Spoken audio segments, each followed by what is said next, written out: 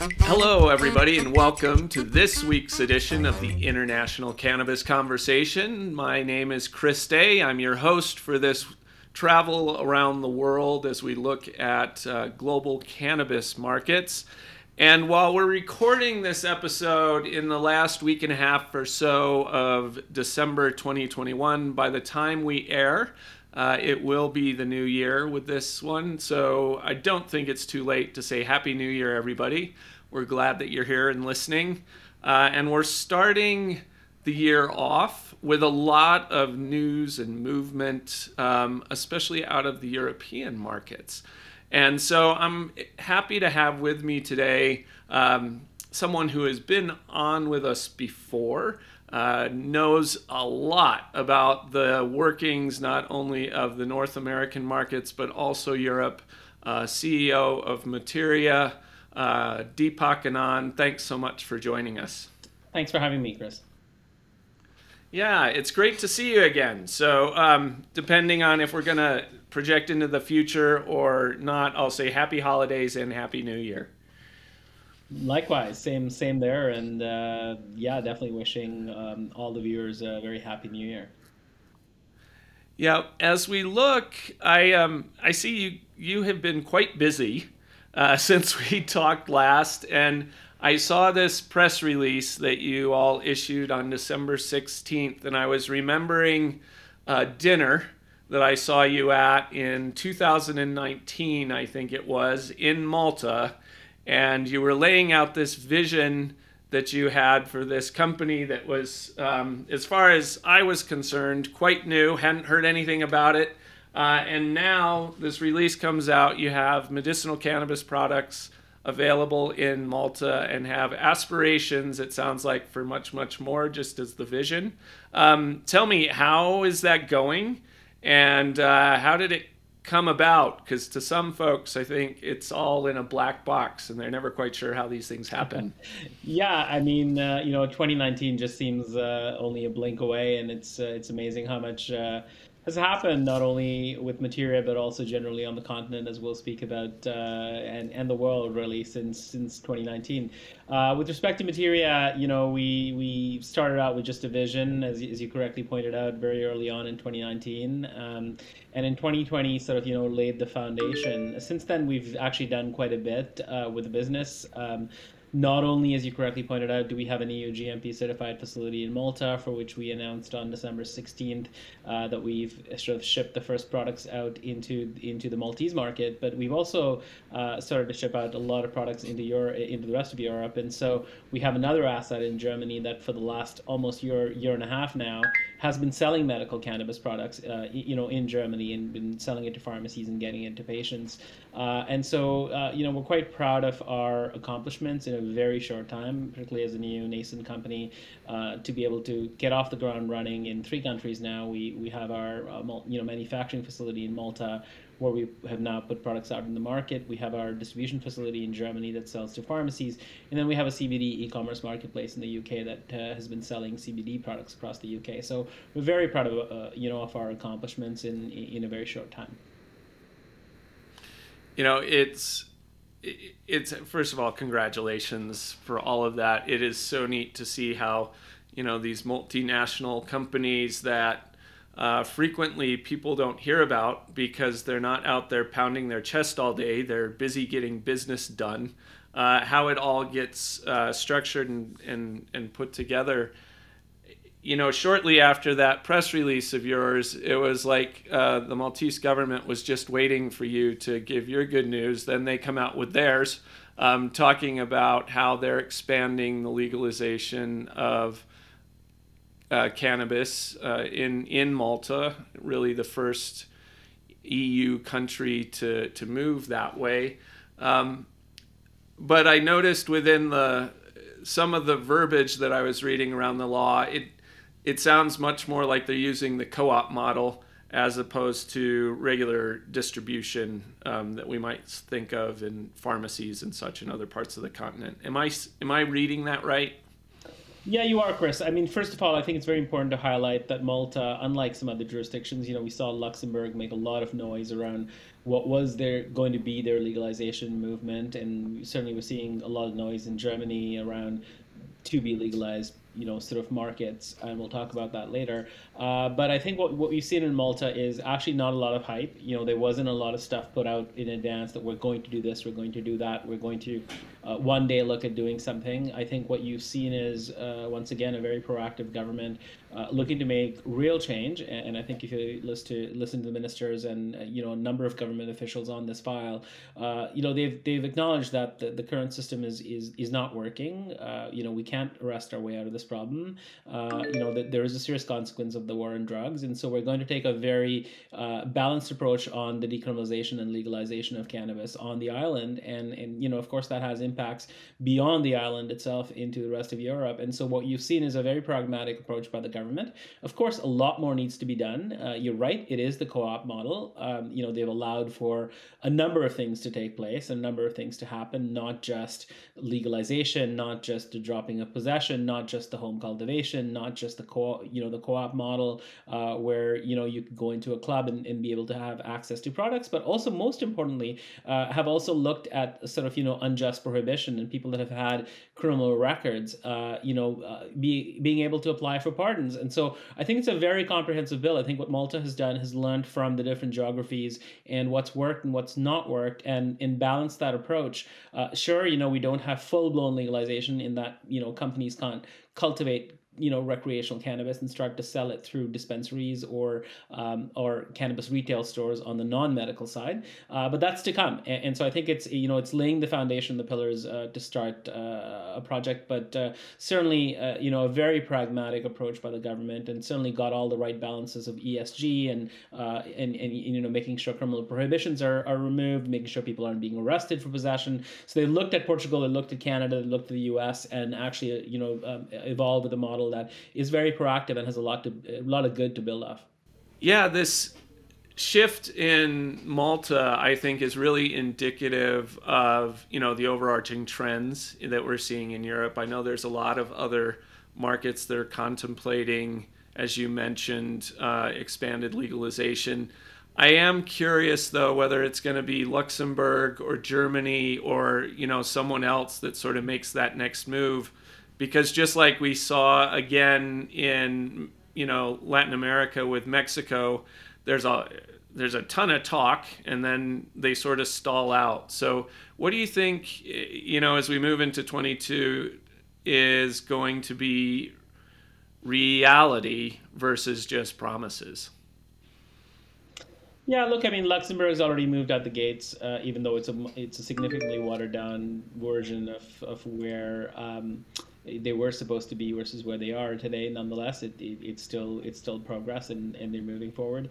I think Germany is going to be the big one to watch. I think that, of course, Germany is the powerhouse in Europe. Europe has the eyes on Germany, and a lot of countries that are kind of sitting on sidelines, teeter-tottering. Significant countries like Italy and France, watching very closely what Germany is going to do. I think as you peel the layers of the onion back, there's many things that need to happen. I think it's easy for a country like Malta to look at mini legalization and decriminalization within its own borders, and certainly start to push that agenda and narrative. But I think that Germany's got a number of things to look out for, not just the international implication, which is the implication on UN treaties. In Canada, we had to deal with that very early on around what we would do, what our options were. But Germany has an additional challenge, which is the European challenge. There's a number of European regulations that need to be looked at and amended, whether it be the Schengen area and cross-border movement, or whether it be specific articles within the way that the European Union has been structured and set up. And so there's a number of those sort of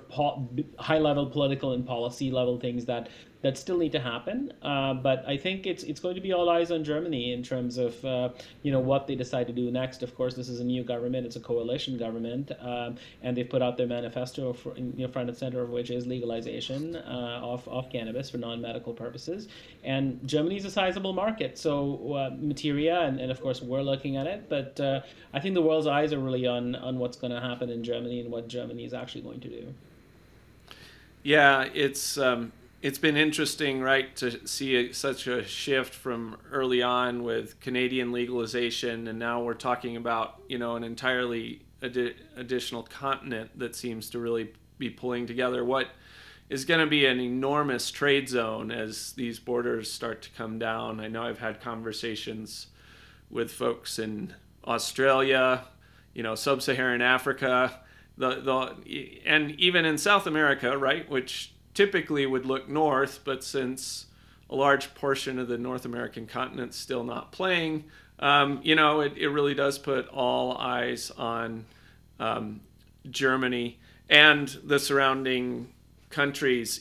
When you're looking at Materia and how you want to roll out expanded product distribution and stuff, Germany's a pretty tight market, I think. There's lots of competition. What's the business strategy to either differentiate or sort of maybe hit other countries while coming into Germany? What's your approach going to be, as much as you might be willing to talk about it? Yeah, no, of course. Right from the get-go, we've been, laser focused on what we're good at and what we're going to do and what we're not going to do. And I think we learned, the collective us, the industry, learned a number of lessons from North America, particularly Canada, around cultivation. We at Materia did a lot of soul searching and basically ended up in the conclusion that we're not cultivators at our core. Cultivation was not going to be a central tenet of our business, whereas manufacturing and distribution were going to be central tenets. I think that the way that the global landscape has evolved, whether it be Colombia, whether it be Portugal, whether it be Canada, we've seen plenty of facilities growing tons of cannabis, and they do it well. A number of them are very specialized at what they do. But there isn't a lot of manufacturing, there isn't a lot of distribution. There are different hoops and bottlenecks like EU GMP that you have to go through before you can actually launch a product on. And so we looked at some of the white space, which still remains white space, around where people aren't playing, and what is the opportunities that we can take, sort of leverage. And so for us, our strategy is very much operationalizing Malta as we've done in December. We put the first product out. It's just expanding that pipeline, that supply chain. We truly want the global supply chain to come online. So we're very excited about bringing additional products on from various parts of the country, whether it be the globe, whether it be Africa, whether it be Latin America, whether it be Portugal, and including Canada. So we want to really start to turn those different supply chains on. And I think that Europe, particularly Germany, is still going to be a sizable market, still very much an import market. But what's not lost in us is other European countries. So whether it be France, that has now got a medical program already in place, whether it be Italy, that is hosting a referendum soon and has a medical program as well, second largest in Europe, we're definitely getting prepared for those markets. And what we've done over the last 2 years really is set a base and a foundation, and that is getting our EU GMP certification, making sure the products that we bring in are of quality and are of good sort of pedigree, and making sure that the products that we put out in the market are what patients want, and just trying to be able to service patients with different products. So I'd say from our perspective, our business strategy is to continue and focus on Germany. Germany is larger than the sum of every other market in Europe, but look at the UK, look at France, look at Poland, look at Italy on servicing that market. And the beauty of our model is we've got the EU GMP certification, which is a minimum standard that you'll need to be able to service all of these different markets within Europe. Yeah, I've got another sort of speculative question on GMP standards around the world as things grow. It's something that I've talked to even U.S.-based manufacturers as they're really focused on whatever their individual state is about the future. I think because of these market restrictions placed by governments, in this case the U.S., where there might have been sort of a battle for whose GMP sort of wins the world, I guess. It really looks like that it's being set up now that EU GMP is going to be essentially not only the standard, but the expectation for every market that opens up globally if they expect to compete. What do you think?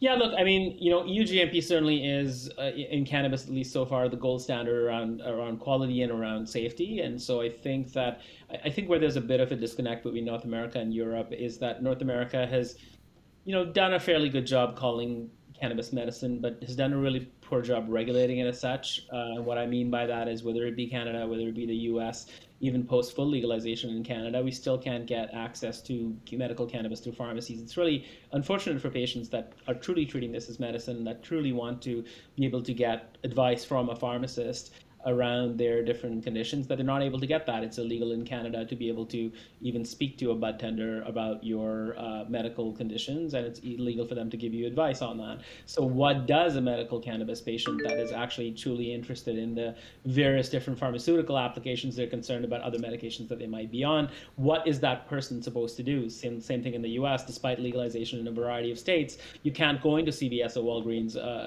or Target and be able to access your medical cannabis with all the other pharmaceuticals. You can't speak to a pharmacist about your different conditions. So I think that's where the disconnect emulates from. Whereas in Europe, whether it be Malta, whether it be Germany, whether it be Denmark, whether it be the UK, you can actually walk into a pharmacy and you can actually speak to a pharmacist that is dispensing your other medications about medical cannabis. And I think that is, sort of where the disconnect arises. And I think what Europe has said is, look, we're not going to stop you from launching what's essentially an unlicensed medicine, but we're going to make sure that you get GMP, and which is the base to be able to launch your product in. But we're not going to stop you and make you go through clinical trials and conduct all this research as traditional pharmaceuticals are going to. And so I think it's been a very pragmatic approach from a pharmaceutical perspective for Europe to have structured it the way they have. And you're right. I don't necessarily think that the globe is going to require EU GMP certification for products. I don't think North America is going to require that anytime soon, but certainly new markets that are coming online would be wise to make sure that the quality level is high. I think one of the challenges we saw in Canada, and we saw in Europe as well, even post GMP, was that quality was continuing to be an issue. There was mold, there was a variety of different issues around product safety that arose simply because a lot of these conditions weren't in place. As far as GMP is concerned, the United States Food and Drug Administration, or Health Canada, is very competent to be able to certify companies for GMP. They just haven't had that willingness. If you look at the pharmaceutical industry, a pharmaceutical product that's manufactured in the United States or manufactured in Canada is at the same level from a GMP perspective to be able to, to be able to sell products into Germany. So it's not that our regulatory authorities don't have the knowledge or the experience; they just haven't required the cannabis industry to be able to comply to that level. And so that's why you're seeing EU GMP be the gold standard. And I think looking beyond North America and Europe, I think you're now starting to see Thailand have very serious conversations around medical cannabis. You're starting to see Malaysia and even some of the Middle Eastern countries look very seriously at medical cannabis. And so I think they would certainly require EU GMP. So I think this is, we've always said that cannabis legalization is a process, it's not an event. And you're seeing that process sort of, make its different waves across different continents. And I think a lot of them are adopting and adapting all of the good and the bad that has happened in North America and are creating their own versions of legalization. So I think medical cannabis, certainly GMP, is probably something that makes its way over beyond European shores as we move east towards some of the Asian countries. And same thing on the policy side. I think you're going to start to see that policy evolve, as you're seeing in Malta now. ESG was never a conversation in Canada. Unfortunately in this country, there's still people that are incarcerated for cannabis that haven't gotten amnesty, haven't been involved in the industry. But now Europe's picking that up and is starting to have that conversation. And I think Asia will have an even better conversation. I think that's the beauty of it, is that this is very much a process, and we're seeing this process unfold. Yeah, I agree. I mean, at the beginning, you were talking about sort of where you were at in 2019 and what the future held, looking forward to where we are now. You seem to have done a pretty good job of predicting the future over the last couple of years in terms of where, you've clearly been making moves business-wise, and then having the market sort of fill in those gaps as you're moving forward. So as in wrapping up the conversation, I think it would behoove us all to ask you, what you see really coming in, because we talked about Asia, things moving in Europe, like over the next 12 months, 18 months, where are you really seeing the likely upward curves or challenges? I mean, I know we've got a lot of challenges ahead of us still in this industry as well. So what does that look like for you with Materia in particular? Yeah, look, I mean, Materials, we're going to be laser focused on in our own backyard, which effectively is Europe. There's a lot still that is going to happen in the continent. I don't think anyone has a crystal ball, and I really wish sometimes we all did, because there's Me just too. so many unknowns and so many curveballs. But having said that, within our own backyard, there's still so much to evolve. France hasn't come online in a meaningful way. Italy hasn't come online in a meaningful way. There's a variety of other European countries that still haven't really come online. The UK hasn't come online in a meaningful way. So if you look at those three countries in itself, it's a sizable population base and a very big market for medical cannabis. So we're going to be focused very much on the immediate sort of backyard, if you will, which is Europe.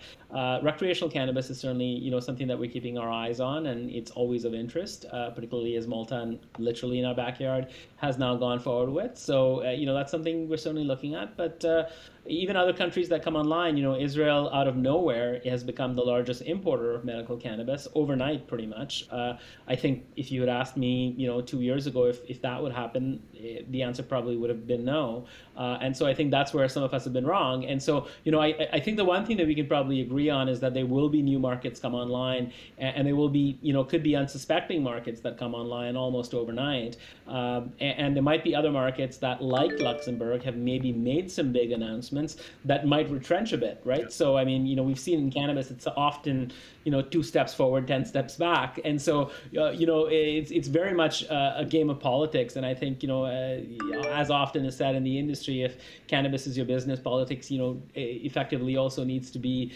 something that you're watching very closely. And so, I think these are very politically driven decisions sometimes. Things could change overnight. And, we're going to keep our eye on it. I think for us, it's very much laser focused on our immediate backyard and what develops in Europe, particularly on the medical cannabis side. And, we'll continue to evolve our business as we see additional opportunities come Great. up. Well, Deepak, I want to thank you again for coming on. I like these annual, at least, and often more frequent sort of updates on what you're up to and what's happening around the world. I always learn something when I'm talking to you, so I appreciate it tremendously.